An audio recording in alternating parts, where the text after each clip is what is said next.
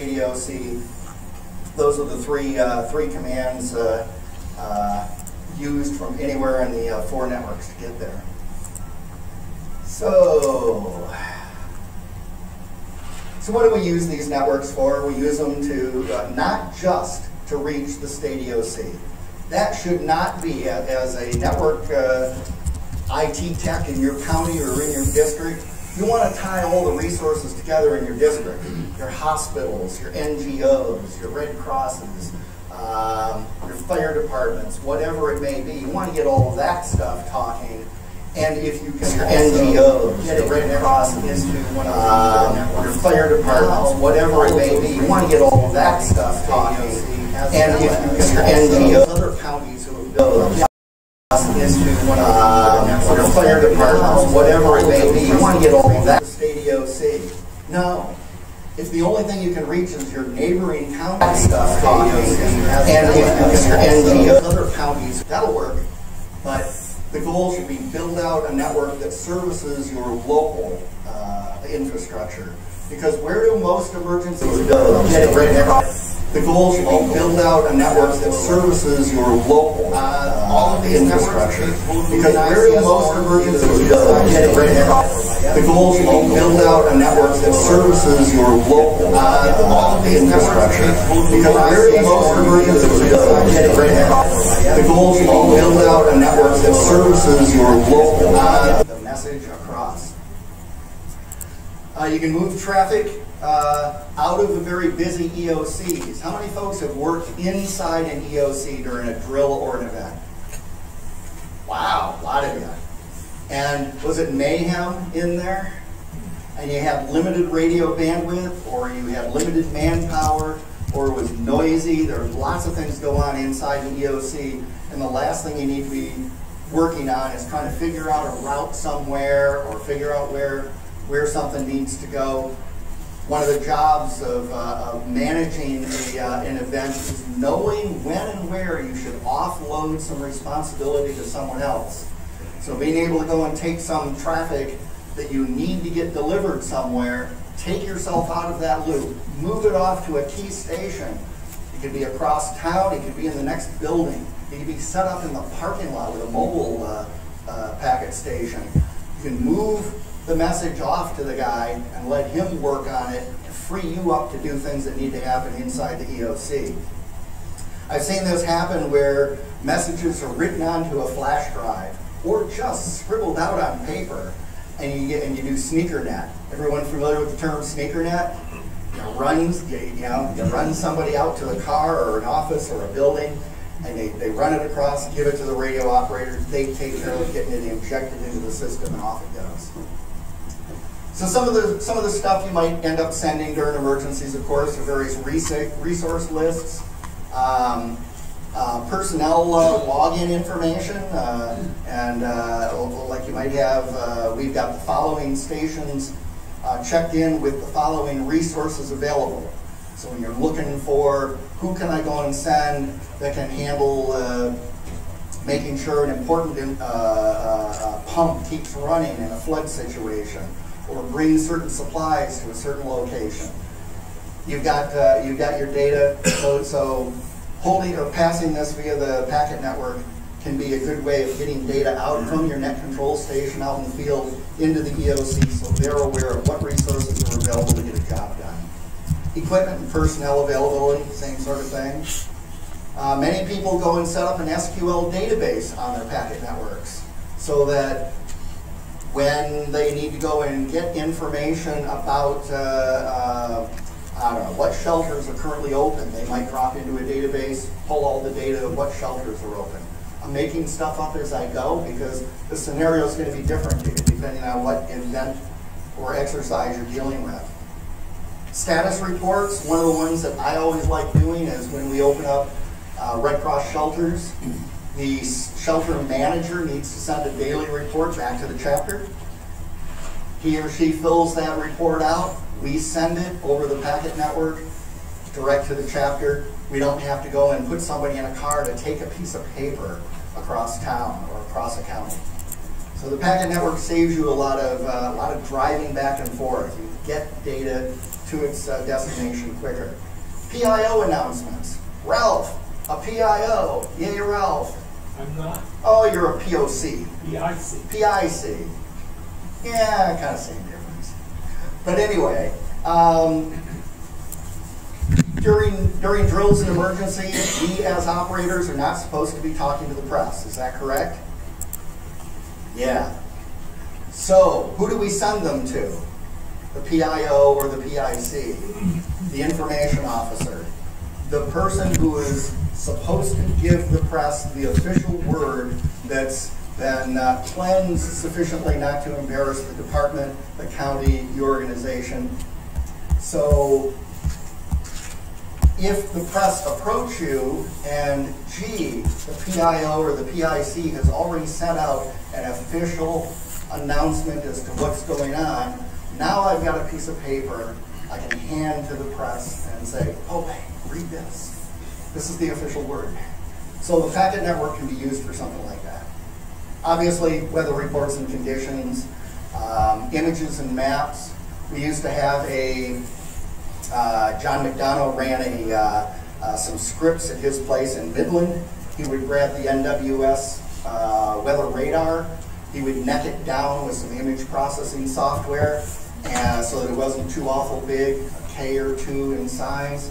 Put that up on a web server, and through the 1200 baud packet radio network, we were able to pull down weather maps during a whole roll of or a whole bunch of thunderstorms go rolling across the state. We can see where they're all at.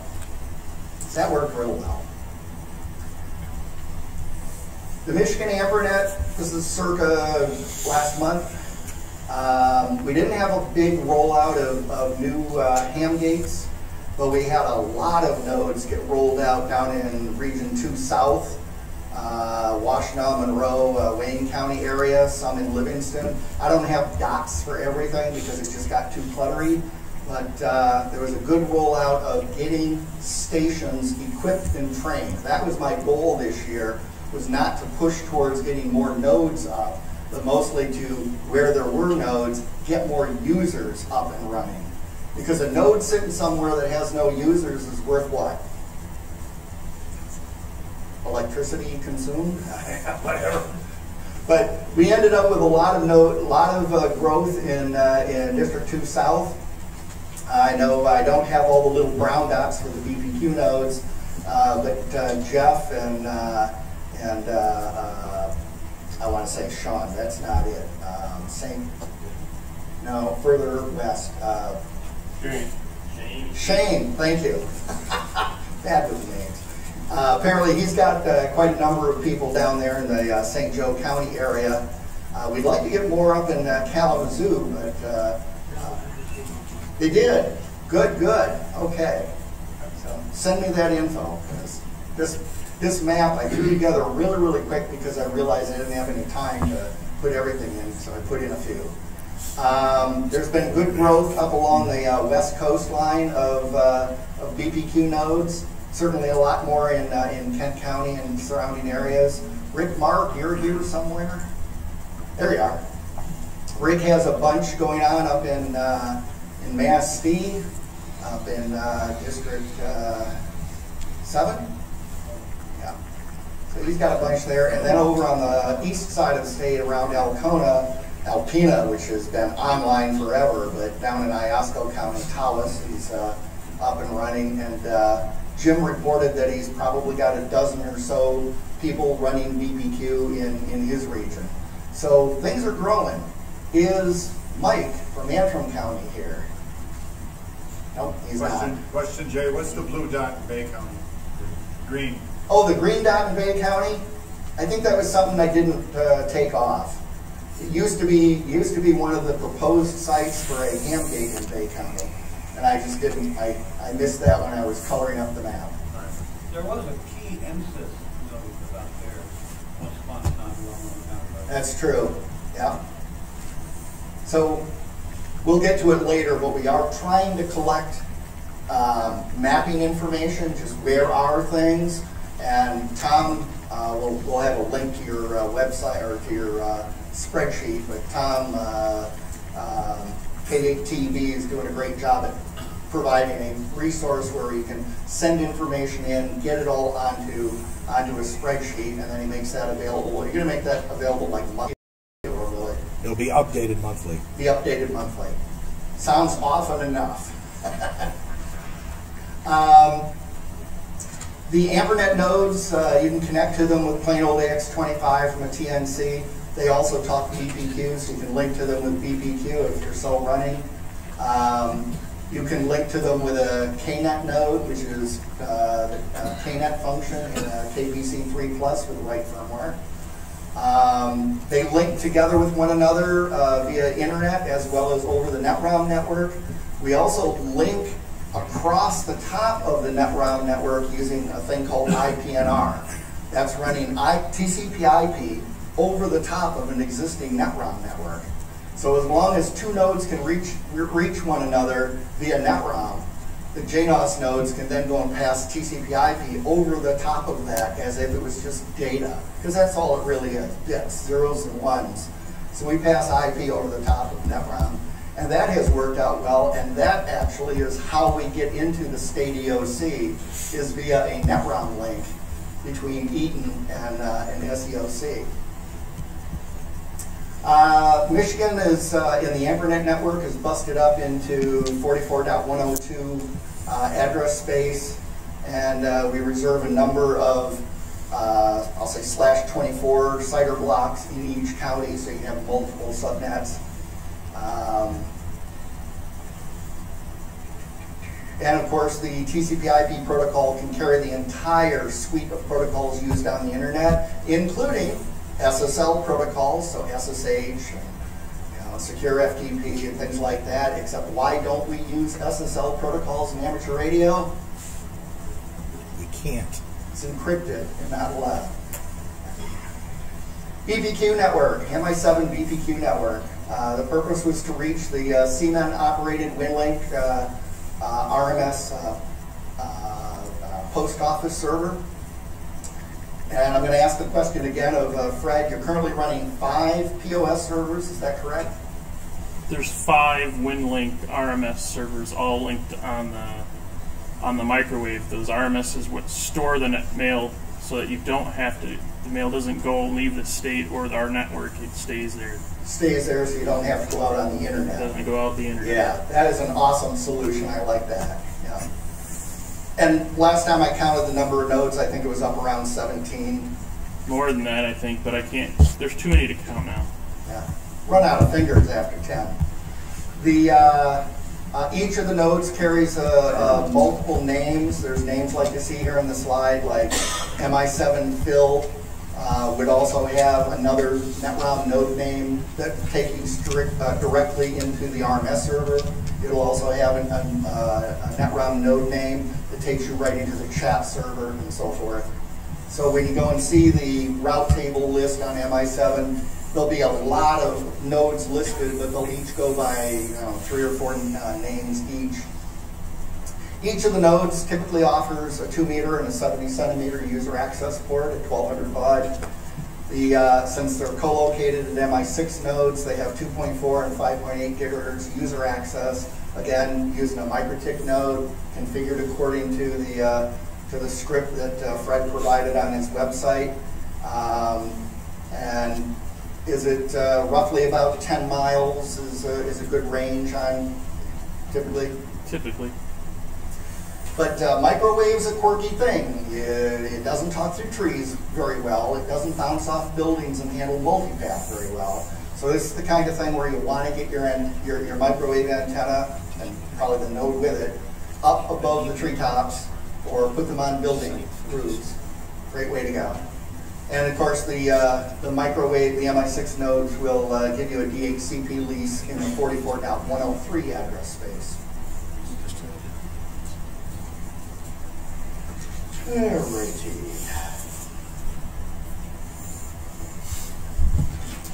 So, this was a map that John McDonough put together a while back. I think it's about a year old now, John, or a little bit less. Sort of a consolidated map of the various known nodes and whether they be JNOS nodes, home stations, digipeaters, etc. And then they're labeled, they're categorized by the color of the balloon. Has that been updated recently, John? No, it hasn't. Has not. The iron's in the fire, and you'll get to it any month now. Yeah, there's only 200 or 300 things that we do in front of it. I suspect what will end up happening, John, is we'll all mount the rush to go and burden Tom, KTB, with all of the information. Tom's spreadsheet will end up being the basis of which you write some really cool, fancy shell script or bash script to go and generate all those dots. Sound like a plan? I think it would be cooler to use the GIS. Yeah, let the state put it together. You can hang the frequencies and all that stuff on a tag on the GIS. Exactly. So the links to all these maps and whatnot are on the mi-drg.org website. Interoperability. Isn't that the conference we're at, is about interoperability? These four networks do interoperate pretty well with one another. Interoperability, the ability to foster collaboration with open, interoperable protocols that work just fine across organizational boundaries. We have 4 different networks run by 3 different organizations. If you can call one of the organizations being a bunch of guys that run things on their own as an organization, but I think that's fair to say, because they do a good job of it. But we have 4 distinct networks using 2 protocols, TCP/IP or NetROM. So the decision of what backbone protocol you want to run narrowed down to just 2. The goal is to not create walled gardens. Everyone familiar with the term walled gardens? Right now, I kind of consider the Midland Bay, Saginaw area as somewhat of a walled garden, in that we can't seem to reach it via BPQ or NetROM or TCP/IP.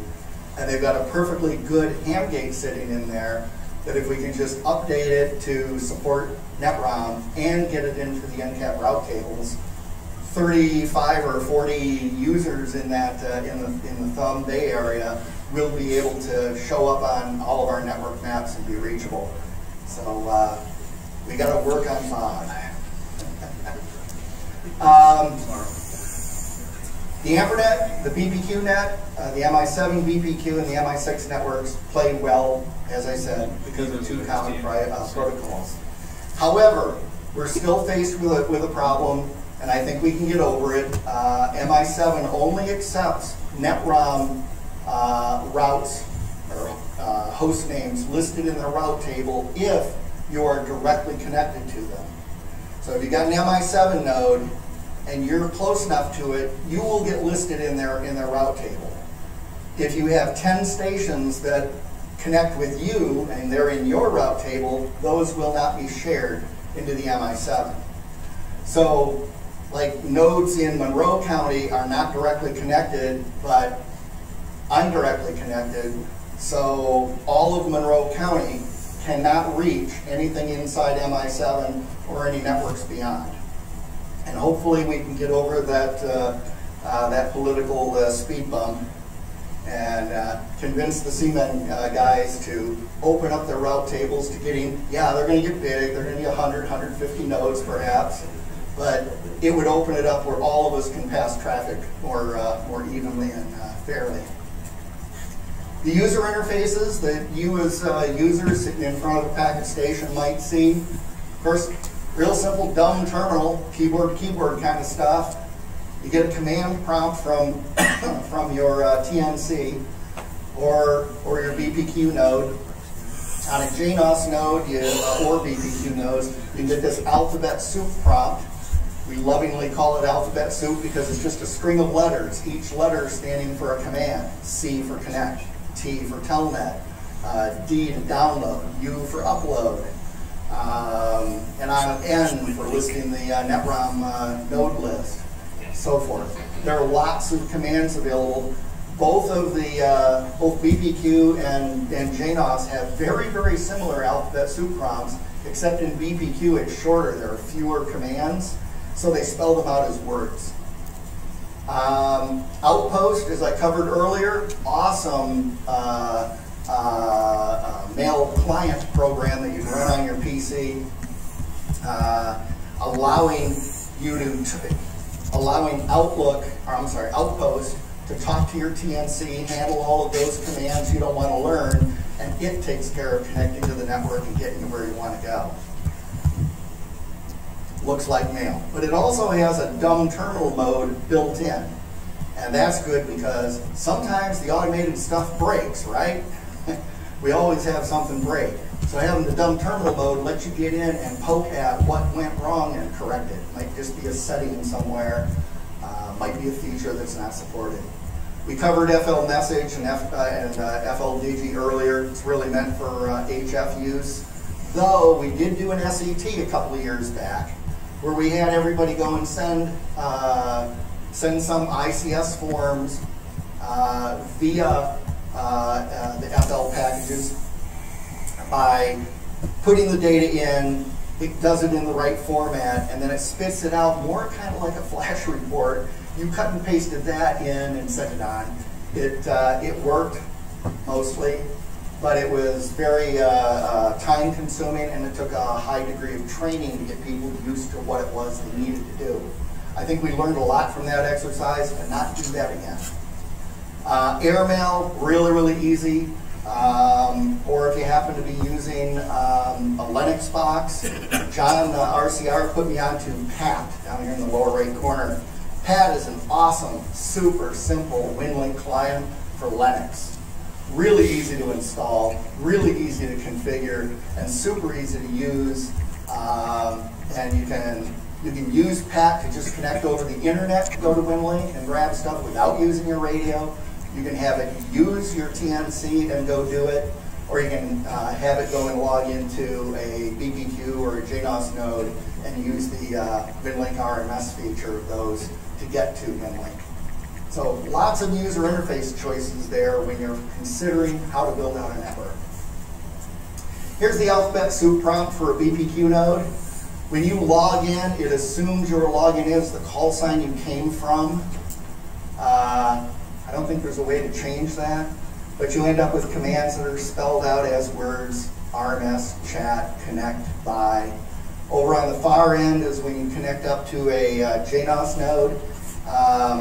It doesn't know who you are and gives you the option of typing in a login and a password.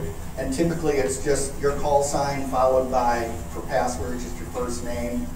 You can go and tighten up security. And Mako Langolier is actually making some changes to JNOS right now where it'll use MD5 to go and authenticate who you are when you log in. It tells you how many messages you might have in your mailbox, and then the alphabet soup prompt is spelled out as a bunch of letters.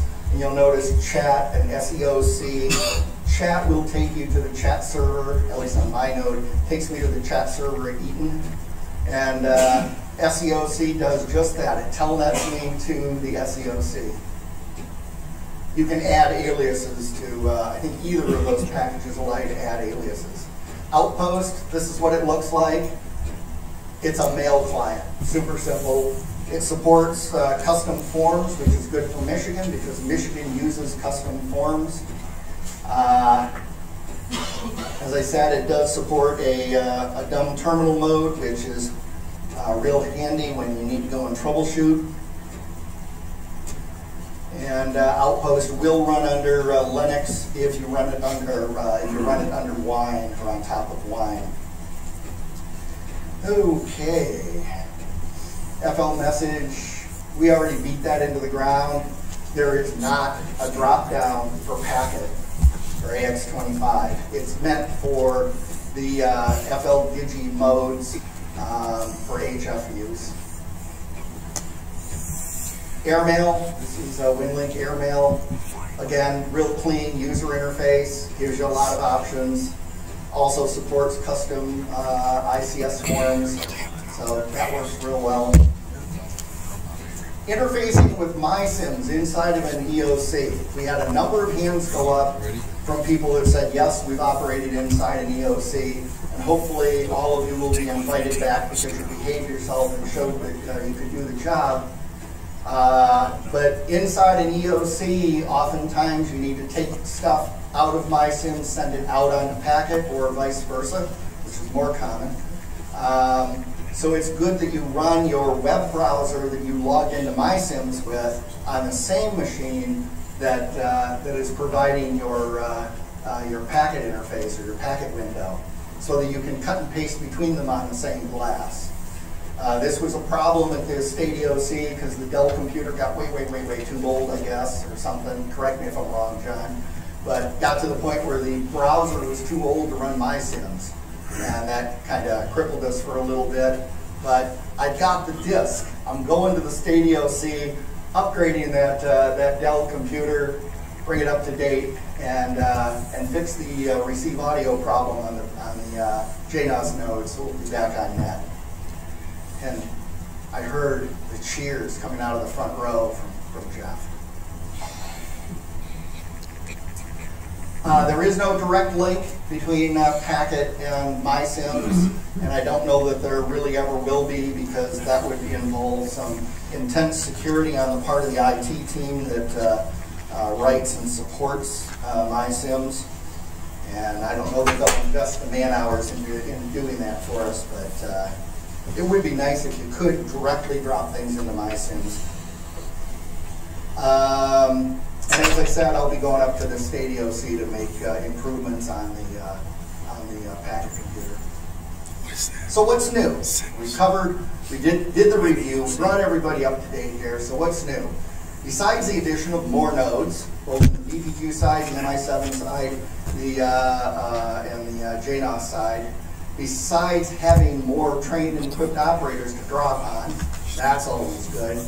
Having a network without users, So there has been more interest in doing some short hop inter-county or cross-county or intra-county microwave links. Various methods have been used: MikroTik, Ubiquity, and a new thing, NPR, which we'll cover in a bit. Those of you that sat in this room and heard me multiple times ask the rep from FirstNet to not take away the 3.4 gigahertz band. I've spoken with 3 different reps from 2 different companies about that, and each one of them wrote down the information and said, we'll check on it. So though we have an NPRM with the FCC to go in where they want a response about whether we should or should not get rid of the 3.4 gigahertz band, it can't hurt to go and have people on the inside say, hey, we need this. The ARDC, the Amateur Radio Digital Comms Group, which maintains the 44/8 address space, recently sold off 1/4 of that space. IPv4 has value. And as long as it's got value, that's not going to last forever as IPv6 protocols get deployed more and more and more. So while IPv4 still had value, the ARDC sold off 1/4 of the space for in excess of $50 million. This set up a grant program where they can give out funds to pet projects that are amateur radio, data and packet related.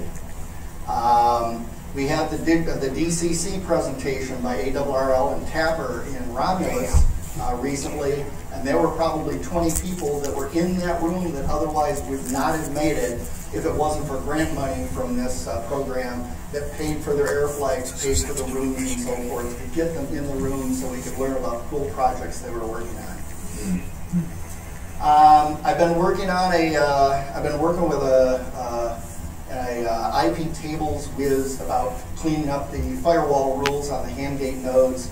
We still end up being fully exposed to the internet. They get attacked a lot. So we're cleaning up the firewalls on that. I got approached by one of the section staff in Puerto Rico They're really interested in deploying a JNOS network on the island. They'll link it mostly using things like NPR radios and microwave units, because they've got a lot of mountains out there, and that really helps. So then been chatting back and forth with them about what they can do. I did a similar consulting job with Michael Fox out in California. Not Michael J. Fox, the actor, but Mike Fox. I think he's W8MEF. He built an awesome JNOS-based TCP/IP network in the San Francisco Bay Area, and it's all based on 70-centimeter high-speed radio links between the sites, because microwave in an earthquake zone doesn't work so well. Antennas get shaken around and don't point where they're supposed to, and during an emergency you don't want to be sending crews out to fix stuff. So we're working with Puerto Rico, mostly just email at this point. We haven't gotten to chatting on the phone. The SEC, our SEOC node repairs are in process. I'll be calling you soon. Problems still persist with the NetROM route table between a couple of the networks. But new packet radio. Who has heard of new packet radio, NPR? All right. 70-centimeter RF Ethernet modems are now available.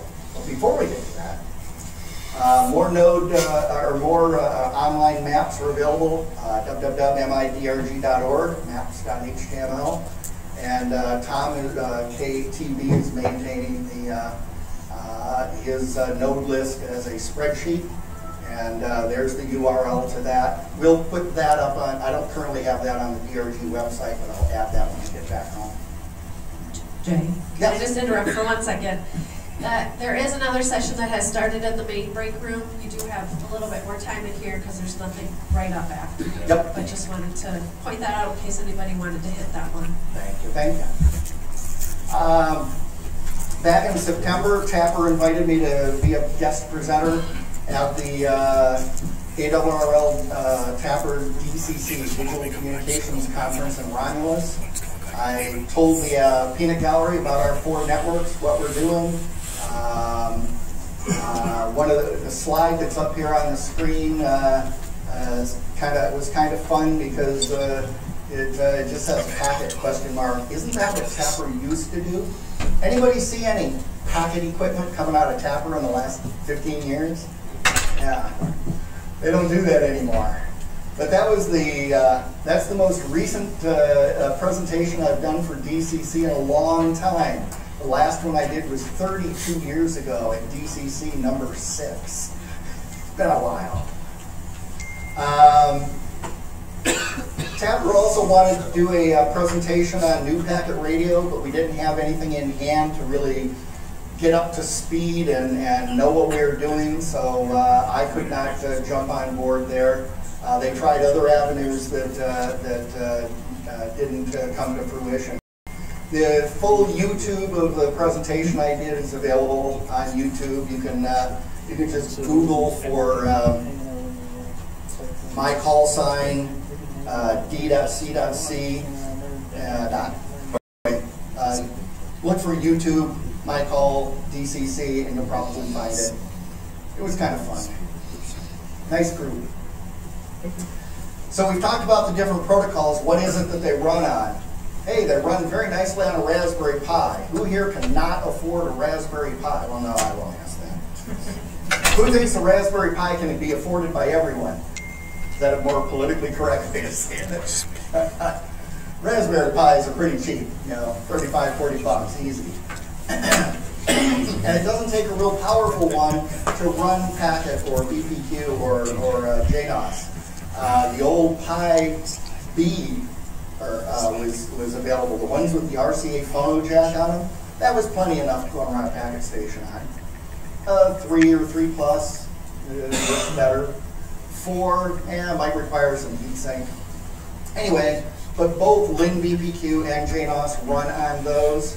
And so I've got it in my bag over here. I've got 10 copies. Well, I'll cover that in a moment. Yeah, I got ahead of myself. So Coastal Chipworks, who makes the Tink Pi, it's a KISS TNC that just sits right on top of the the Raspberry Pi. I've got one right here, got another one here in this box. Super easy. If you're running just a single Tink Pi, single radio channel, you can use the serial interface dev AMA0 will get you to the Raspberry Pi. They are hard-coded at 19.2, so don't try other baud rates. 19.2 is all the Tink Pi does. However, if you're going to make a stack for multiple radio ports, the Tink Pi can be configured to use the I2C bus, where you give each one of them, like they've got the master at 08, and the first Tink at 06, 04, 02. Give them each their own individual addresses, and the instructions on the Coastal Chipworks website tell you how to do that. However, Coastal Chipworks is going out of business. They've already sold out of all of their Tink Pis, so now what do we do? Well, turns out our buddies over at MFJ are planning on picking that up and selling it as one of their products. But if you look at MFJ's pricing on what Coastal Chipworks used to sell for 40 bucks, I'm going to guess this thing's probably going to be $80. That's a little stifling, but you got to do it.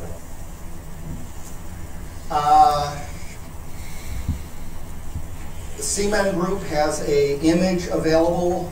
Mike Wolthius, is that how you say it? Yeah, Mike Wolthius has put out an image of a Raspberry Pi with BPQ already installed. I did the same on Noobs for the Raspberry Pi with JNOS already compiled, installed, the directories in place, the config files are all in place. It can be reconfigured, and you have to reconfigure it because I've got it set up as W1AW. I've learned from putting out images in the past, if I put my own call sign in as an example, people come up and operate under my call sign. So I made it W1AW. More people might be a little bit more better influenced to go and edit the config files before putting a radio on it. Funny story, one of our guys in Ann Arbor did just that. Brought it up, had a radio, and Dale Williams calls me up on the phone and he says, "Hey, how did W1AW end up on our packet network? I just heard them in my just heard list." And I had to explain to Dale, no, they're really not getting all the way in from Newington. It was one of our guys in town who was just firing up the test image. Where do you get this? You get that from me.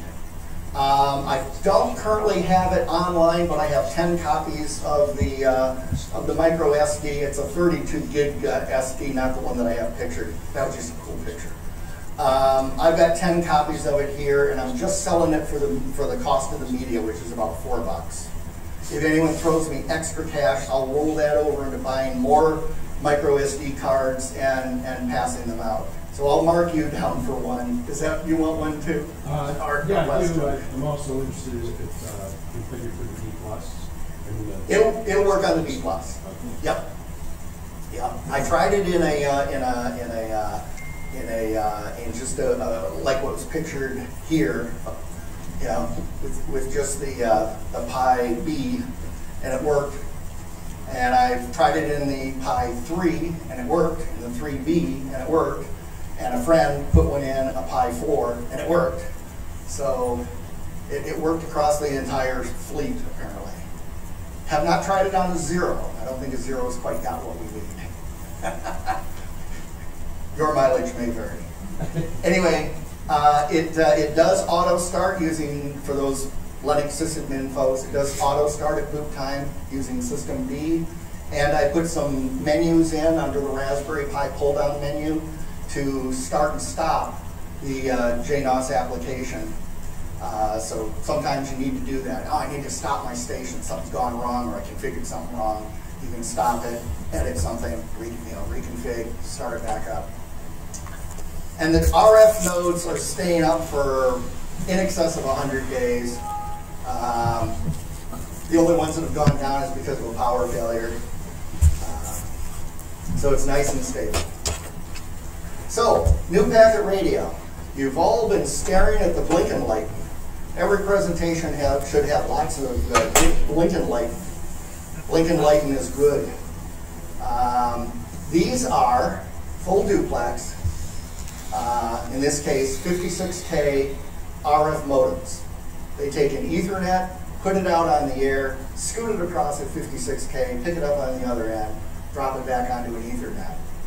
They look like they're operating full duplex because just like DMR, they're transmitting for about 60 milliseconds, receiving for 60, transmit for 60, receive for 60. They time slot like that. They get configured, I'll cover in a moment, they do get configured as a master and many slaves or clients. They are using off-the-shelf components, which keeps the price down. All the components in here are things that you can pick up a catalog and buy.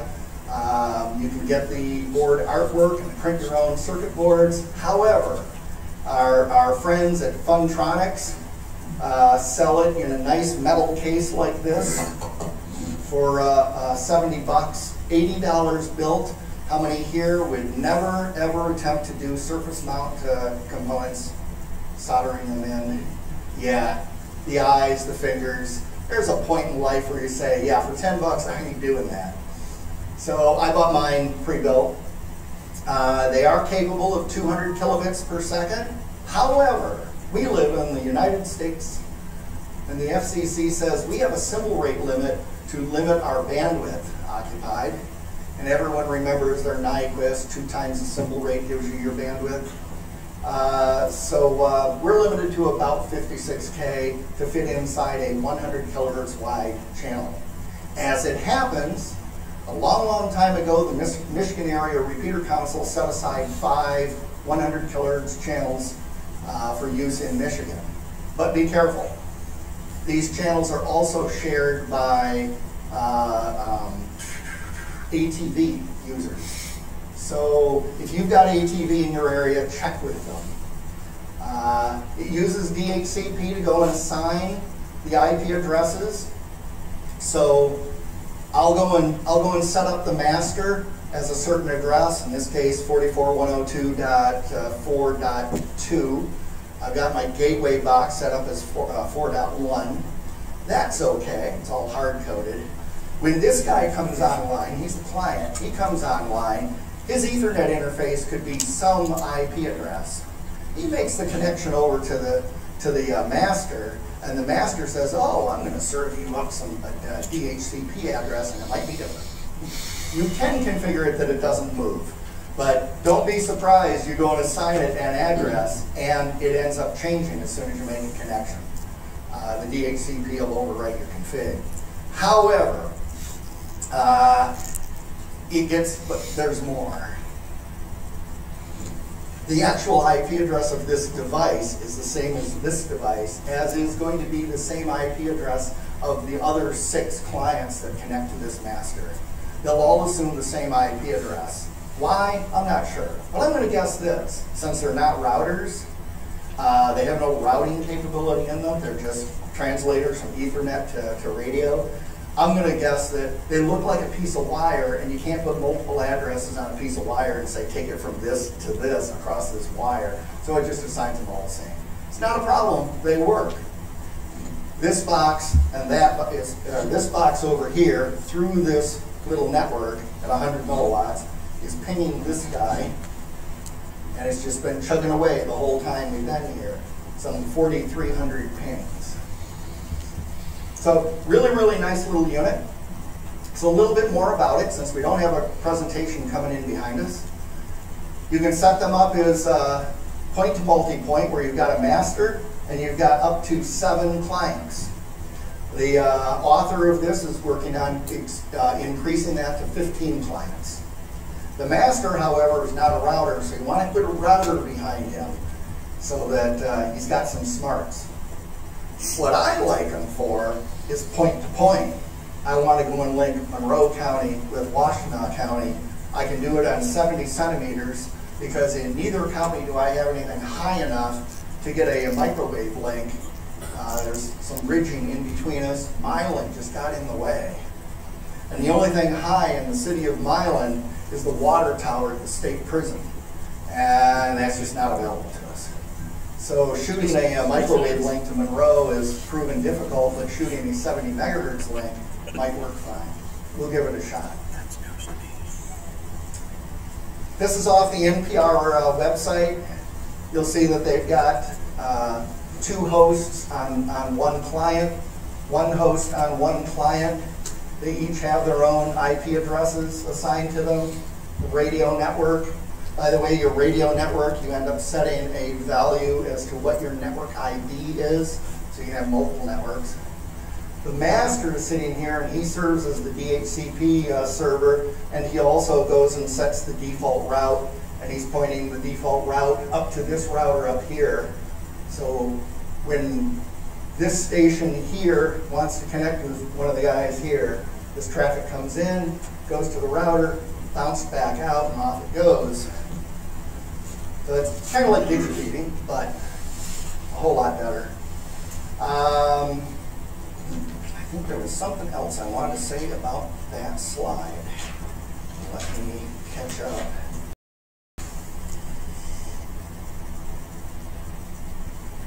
Nope, I covered it all. Nothing more to know.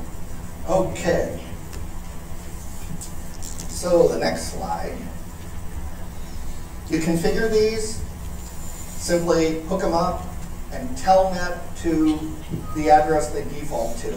From the factory, they default 192.168.0.253. That tripped us up. We had a whole bunch of guys buy these. We got like 20 of these in our area. And one guy came back and says, hey, let me save you all a lot of trouble getting these configured. Hook it up to your Ethernet and then just telnet to this address. Boom. And it worked.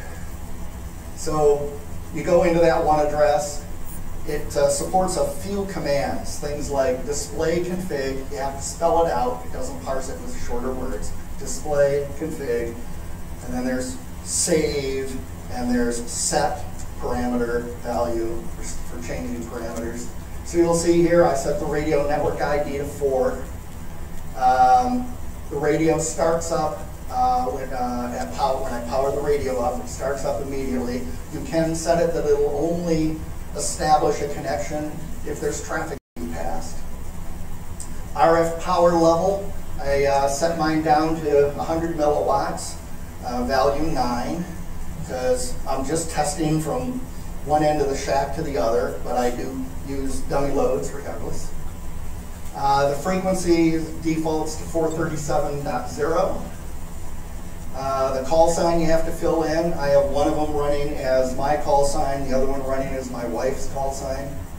One of them is set as the master. When you set it to no, it's obviously a client. What else am I going to point out here? You also get to go and decide, select if you're going to run a DHCP pool, where it's going to begin and how big it's going to be. In this case, this one was set up to hand out 32 addresses. If you're going to have a default route, set it to yes and give it the default route address. And if you're going to have a DNS somewhere on the net that you need your clients to be able to reach, you have to set that. So it's really, really straightforward. It's really simple. And then once you've made your changes, say save. Oh, one thing. Modulation. Modulation set for 24. 24 is a it's not a 100 kilohertz wide RF channel. It's a megahertz wide channel. So you have to set that to 20. That'll bring you down to 100 kilohertz. 100 kilohertz will allow you about 56 kilobits per second throughput and not break the FCC's rules for bandwidth. So, but you can go and set that to something much, much bigger and pump 240K. Fred, did you test your super high speed? Yeah. You did? I knew you would. I did the same thing. That's where we run them at. You do? Yeah. What about the bandwidth limits? Pull a webcam up. It's an ETV link. Okay. That'd be one way around it, I suppose. Always have a picture. We have tower cameras at all of our sites. Pull up the image. It's an ATV link. Guess what? It's now considered to me as an ATV mode. Okay. if the guys are running ATV at 2 megahertz wide digital, why can't I run it at half that? 700 kilohertz. Valid argument. There you go. We may follow that. The 5 frequencies that the Michigan Area Repeater Council recognizes are listed here. 430.15.15.35.45. And as I said, NPR comes defaulted to 437 oct. So you probably want to change that, pick frequency, make sure it's clear, and go for it. So, summarize or closing things up here. Things that you can do to go and get packet going in your area. You want to be able to move some digital stuff. You don't want to do it on HF just to talk to the neighboring county. So plan on including packet networking in your county's operations plan. Once you've got something set up, of course, train for it so that you end up with a pool of what?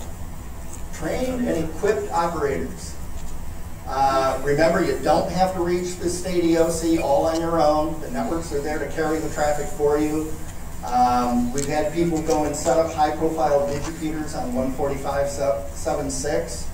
Well, you get a high-profile digipeter in Kent County, and you put another one over in, say, I don't know, Bay County, and the state EOC's in the middle, and you got some users going through those digipeters at the same time. What happens to the packets that move in this? They bang heads, and neither of those systems get through to the state EOC. It's a bad idea. High-profile digipeters cause a thing called hidden transmitter problems. We can talk about that offline.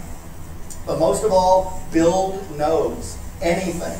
BPQ nodes, hook in with MI7, put up JNOS nodes, put up a plain old TNC and leave it, leave the digipeter function turned on. Anything is better than nothing. Again, I'll point out Camtronics KPC3 Plus has a K-node feature. You don't want that. You want the K-net feature.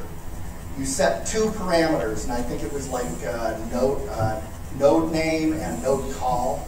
You set 2 parameters, reboot it, and it comes up, and now that node is a NetROM node. What does NetROM do when it finds another NetROM station? They discover one another, they exchange routing tables with one another, and they automatically route around outages. It's a great little protocol. It's not perfect, but it's better than nothing. You can get more on the DRG website. There's a PDF for how to, step-by-step, how to install JNOS on a Raspberry Pi. That also works if you're just installing it on a Linux PC with a few modifications, but you'll get the idea how to pull the files down, how to compile it, how to debug it. Usually debugging just means you didn't pull down all the right files. There are example config files on the site. I'll probably set up an AWS, a Google AWS server. So I've got high bandwidth for putting the noobs JNOS image out on the web.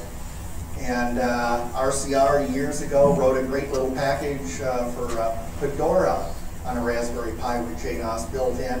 And his config tool was ncursus based. You got a form, you filled out the data, and you plugged in the right stuff, and it made up your config files for you. Or you can go in, you can use the best editor ever made called VI. Who still uses VI? I love you people. Emacs. Oh no! Use whatever you like. Yeah. So thank you all for coming. Since there is nothing coming in behind us here, we can play a little bit. I will apologize that these things were talking really fast at home. When I brought them here, the darn things are pinging at like half a second a ping. And I don't know quite why, so I need to go and work that out. Next year, I want to show of hands here. Next year, instead of doing yet another update, how would you guys feel about I come in and do a presentation on setting up solar on your home, a DIY kind of thing? What I've done at my house is a couple of panels, rewired the house for 12-volt wiring, LED lights. We run everything. We live on 12 volts DC. I think we're in a motorhome or something. But the house runs on 12 volts DC to go and offset our AC bill. But I've got a good presentation for that we could do here next year.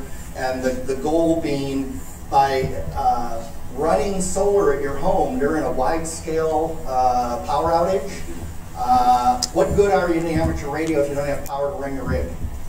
Yeah, you got a nice, beautiful home station, but you got to go and pull your car up, throw a power cable through the window to keep it on the air. Not exactly a good solution.